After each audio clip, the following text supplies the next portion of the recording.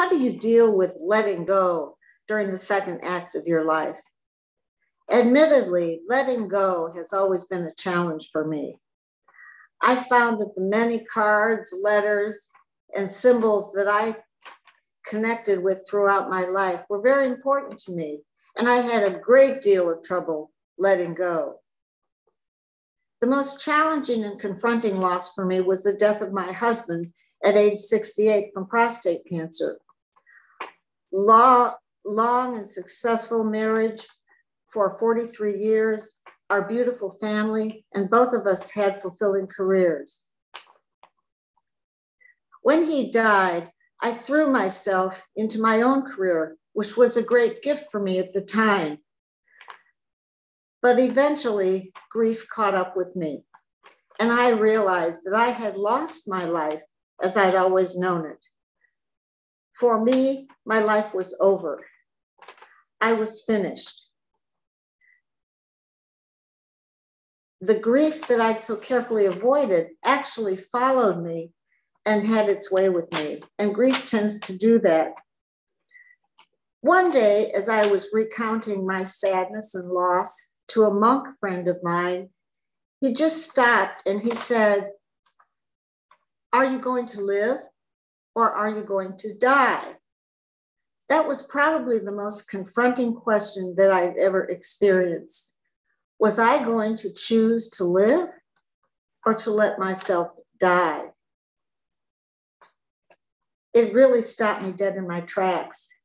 The next thing he did was ask me to sit and write a list of things I wanted to do. Well, I couldn't think of a thing, and I didn't care. But he patiently waited and encouraged me until I began a list that went something like, organize all the pictures of my family throughout our family life, get the house cleaned up. And then there were some fun things like take a trip or maybe, have people over for dinner. So he stopped me after he gave me several minutes to write this list. And I started reading to him. He wanted to hear the different points that I'd written down.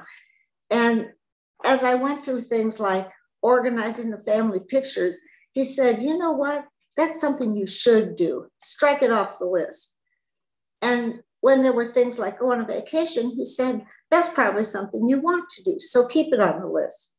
And what I realized from this simple exercise was that there were a few things I might want to do in life, although it still wasn't totally a profound change right away.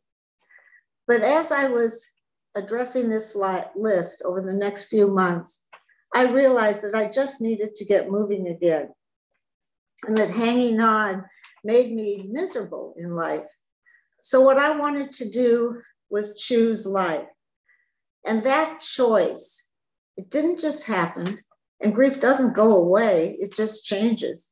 But that change helped me open up to life slowly, to let other people in one step at a time.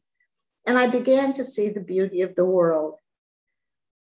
Much to my own surprise, I remarried and now appreciate the newness of life all over again, finding joy in every moment and in every new day and all the surprises and joy it brings.